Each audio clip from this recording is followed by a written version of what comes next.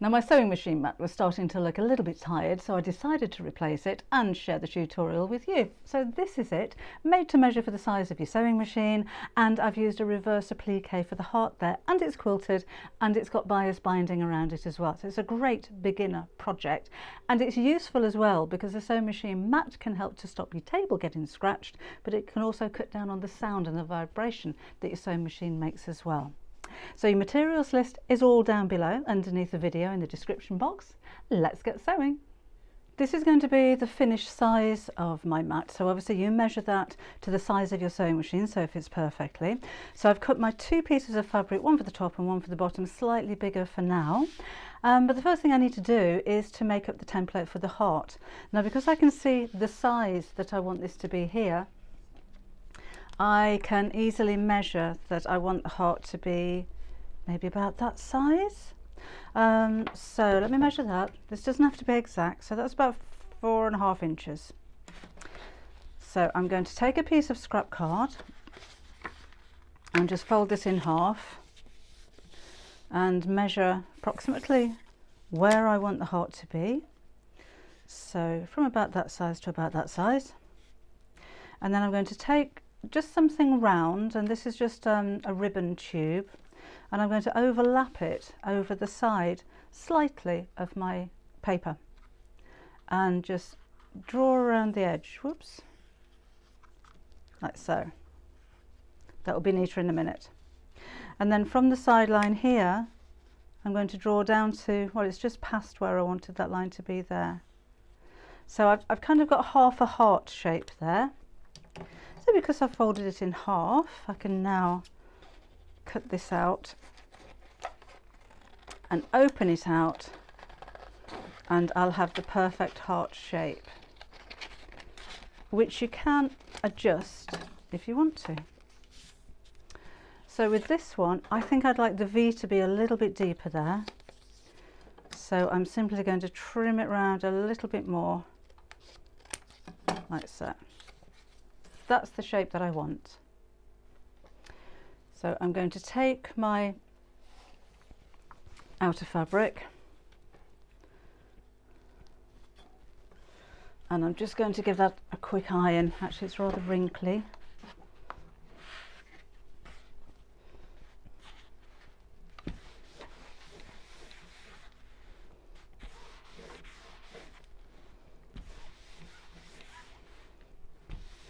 There we go.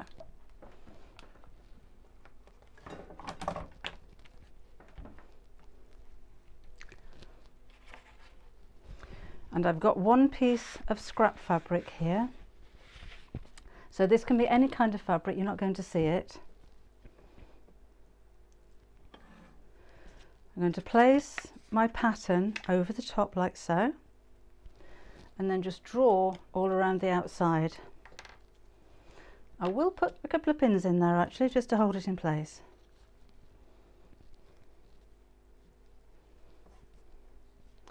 So make sure it's sitting square and then draw around the edge.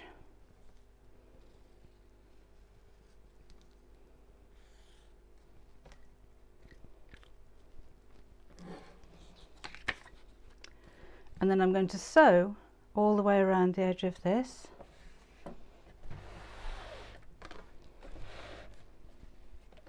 And use quite a small stitch, so I've got a 2.2 on my machine.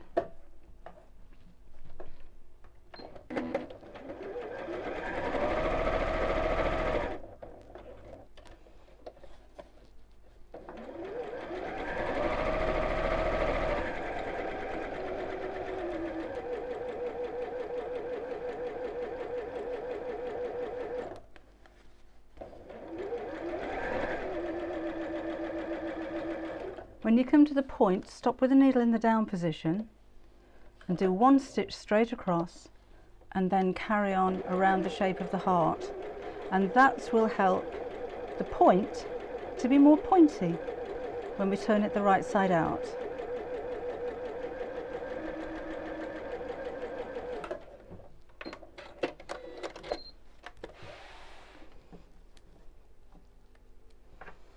So out come the pins. and I'm going to cut all the way around the inside, quite close to the stitching, so maybe 1/8 of an inch or 2 millimeters away from the stitches.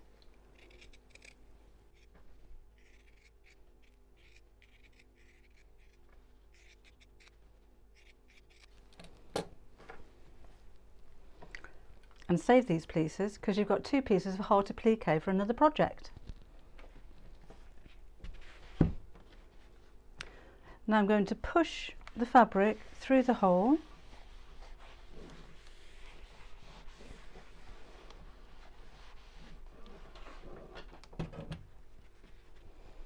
and poke out that little corner piece here.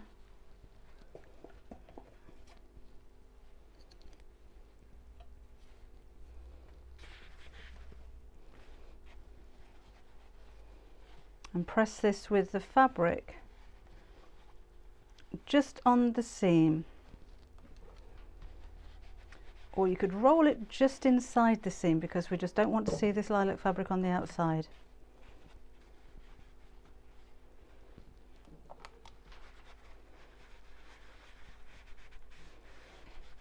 If you feel like it's not crisp enough, then use a little bit of spray starch or water, or of course your best press.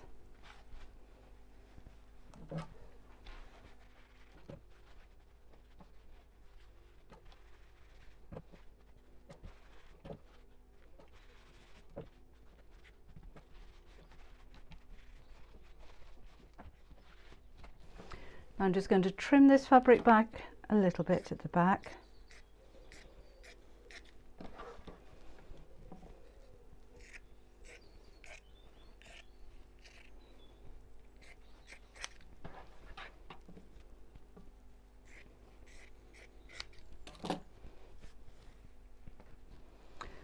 And then my square of fabric can go behind here. So I'm actually going to use a little bit of 505 spray, and I can use this actually to stop it overspraying onto the table. Pop that on the back. You can always pin this if you don't have the spray. And there's my heart.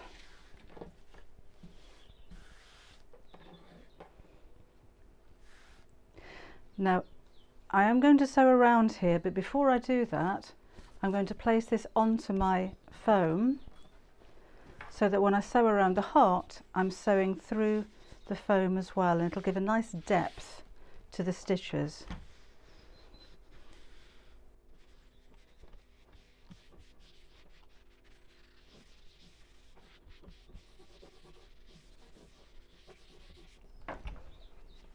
So again, now I'm just going to sew around the edge of the heart.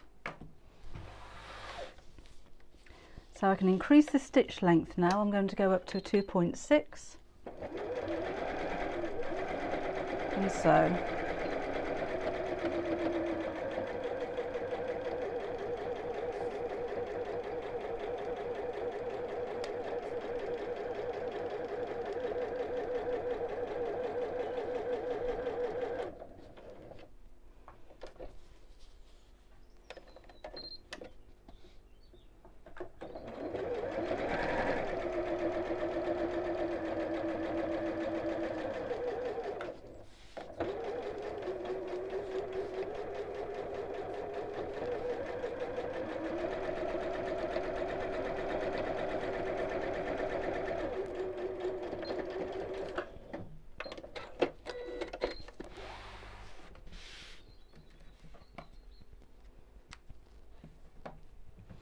Now it's up to you how and if you want to quilt the rest of this. Let me just iron that a little bit. It's not very flat in that corner.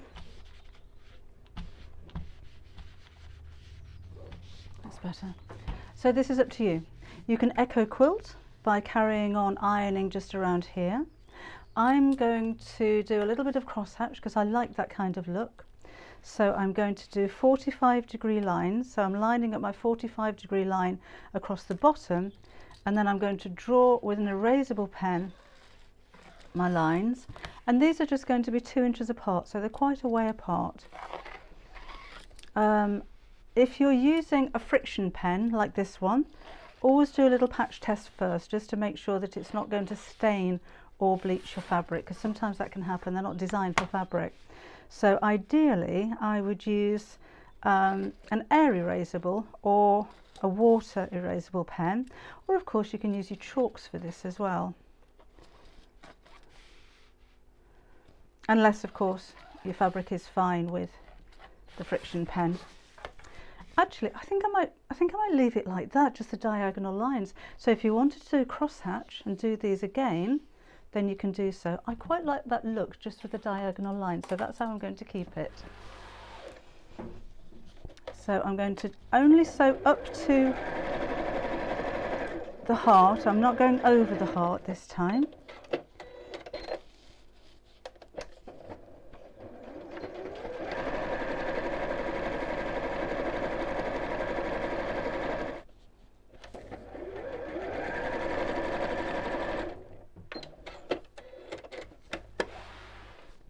And I think that's all the quilting I'm going to do for this one. And because I've used a heat erasable pen, I can just iron away the pen marks. If you're using air or water erasable ink, then don't iron over them, because they can become permanent. Just got one little loose thread here, one here. Just tidy that up. So now I can cut the edges of the fabric down to the same size as my mat.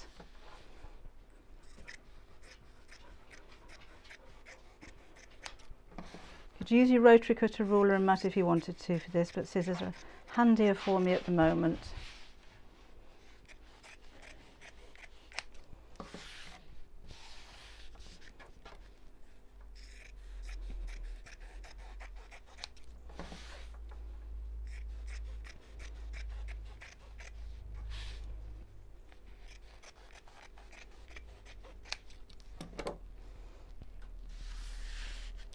Then I'll take the second side of my fabric.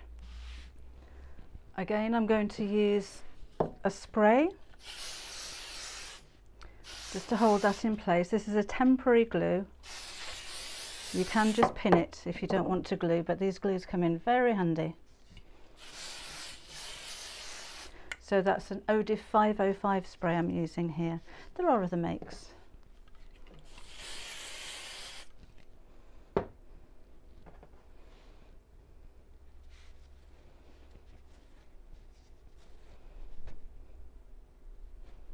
Oh, just lay that over the top, and that's it.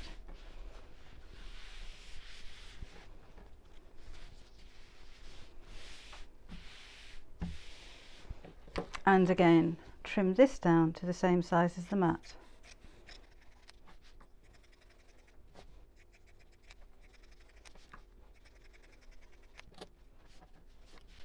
If you're not using a basting spray, it would be a good idea at this point to sew all the way around the edge, but my spray is holding that in place very nicely, so I don't need to. Now let's take my binding. So this is a 2-inch strip of binding, 5 centimeters, and I need enough to go all the way around the edge. So if you're making a much larger mat, you may need to join 2 pieces together. I'm just going to trim off the selvage there. Don't need that.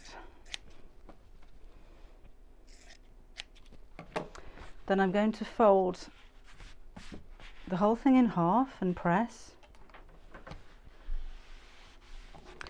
And then I will take the 2 long sides and fold those to the center, and then fold in half again. So from my 2-inch strip of fabric, I will end up with a trim around my pad of 1/2 inch.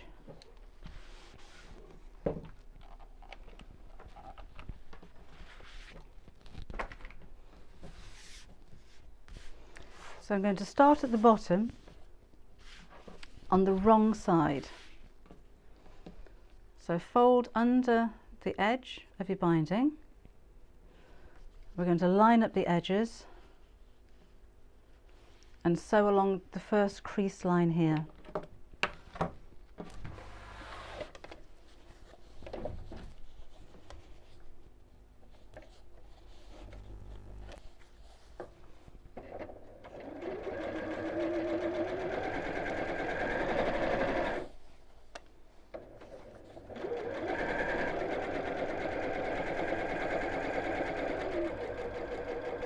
Now I'm going to miter the corner, so I've stopped sewing ½ inch before the edge of my fabric, like that,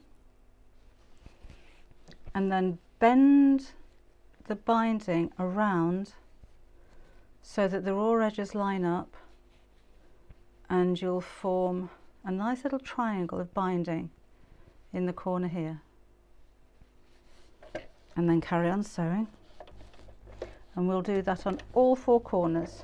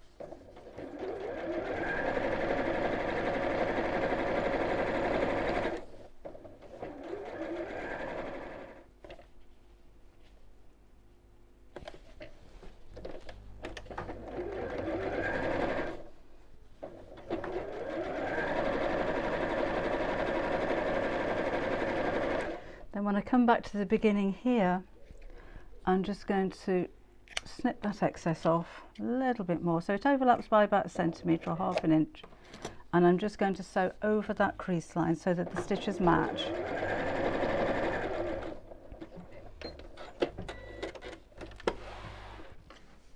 So now when I turn back my corners, I get these lovely neat mitered corners. I find that so satisfying.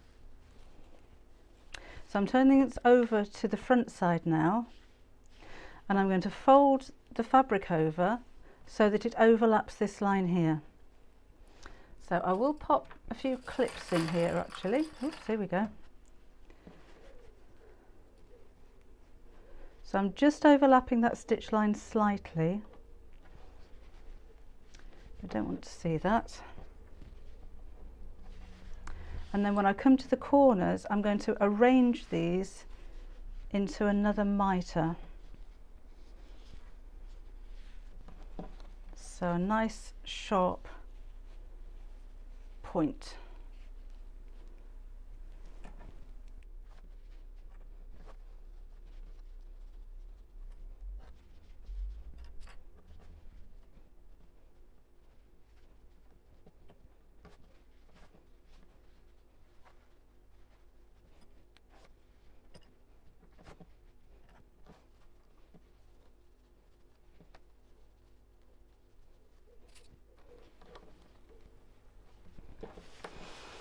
And then we'll sew all the way around the edge.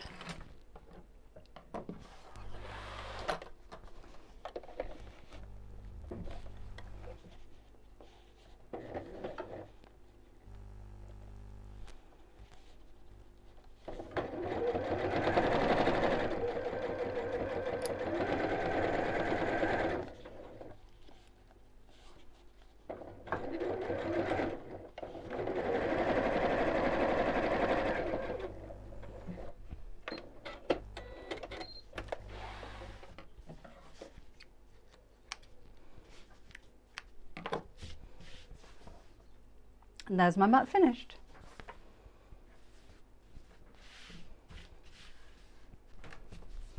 So that's a really little simple quilted mat. If that's the first time you've ever used bias binding, this is a really great way of practicing.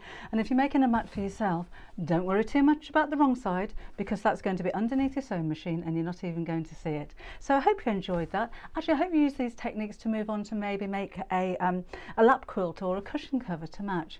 I hope you enjoyed it, and I shall see you again very soon. Bye bye.